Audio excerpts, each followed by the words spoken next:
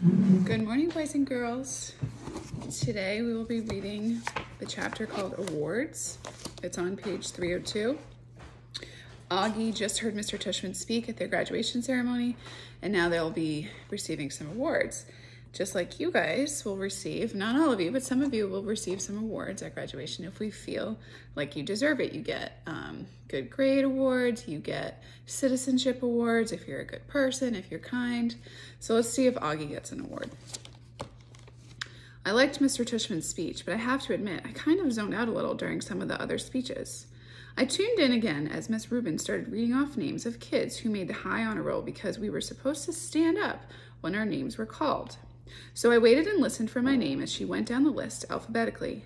Reed Kingsley, Maya Markowitz, August Pullman. So he received high honors, so like probably all A's. I stood up. Then when she finished reading off the names, she asked us all to face the audience and take a bow, and everyone applauded. I have no idea where in that huge crowd my parents might be sitting. All I could see were the flashes of light from people taking photos and parents waving at their kids. I pictured Mom waving at me from somewhere, even though I couldn't see her. Then Mr. Tushman came back to the podium to present the medals for academic excellence, and Jack was right. Imena Chin won the gold medal for overall academic excellence in the 5th grade. Charlotte won the silver medal. Charlotte also won a gold medal for music. Amos won the medal for overall excellence in sports, which I was really happy about because ever since the nature retreat, I considered Amos to be like one of my best friends in school. But I was really thrilled when Mr. Tushman called out Summer's name for the gold medal in creative writing. I saw Summer put her hand over her mouth when her name was called, and when she walked up onto the stage, I yelled, "Woohoo, Summer!" as loudly as I could, though I don't think she heard me. After the last name was called, all the kids who had just won awards stood next to each other on stage, and Mr. Tushman said to the audience, "Ladies and gentlemen, I'm very honored to present you with this year's Beecher Prep School Scholastic Achievers. Congratulations to all of you." I applauded as the kids bowed on stage. I was so happy for Summer. "The final award this morning," said Mr. Tushman after the kids on stage had returned to their seats, "is the Henry Ward Beecher Medal to honor students who have been notable or exemplary in certain areas throughout the year." So that just means like if you've done something significantly great, or you've done something overly kind, or you've just done something that makes you stand out from other kids. Typically, this medal has been our way of acknowledging volunteerism or service to the school. I immediately figured Charlotte would get this medal because she organized the coat drive this year, so I kind of zoned out a bit again. I looked at my watch. 10:56. I was getting hungry for lunch already. Henry Ward Beecher was, of course, the 19th century abolitionist, blah, blah, blah, Mr. Tushman was saying when I started paying attention again.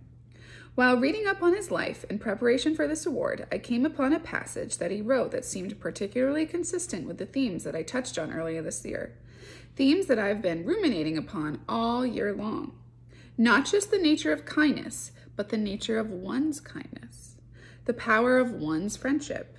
The test of one's character and the strength of one's courage. And here the weirdest thing happened. Mr. Tushman's voice cracked a bit. Like he got all choked up. So if your voice cracks or if your lips quiver, if you get choked up, you're probably about to cry. I started paying attention for real now about what he was saying. The strength of one's courage, he repeated quietly, nodding and smiling. He held up his right hand like he was counting off. Courage, kindness, friendship, good character. These are the qualities that define us as human beings and propel us on the occasion to greatness. And this is what the Henry Ward Beecher Medal is about, recognizing greatness. So, do you think this award could go to Julian? Do you think he's a good example of kindness and friendship and character? Do you think it could go to Jack? What do you think? But how do we do that? How do we measure something like greatness? Again, there's no yardstick for that kind of thing.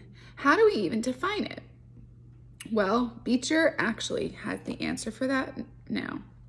He put his reading glasses on again, leafed through a book, and started to read Greatness. Greatness lies not in being strong, but in the right, using the strength. He is the greatest whose strength carries up the most hearts. So when you're kind, he's saying you carry up hearts. Now, he's not saying you physically carry up the hearts.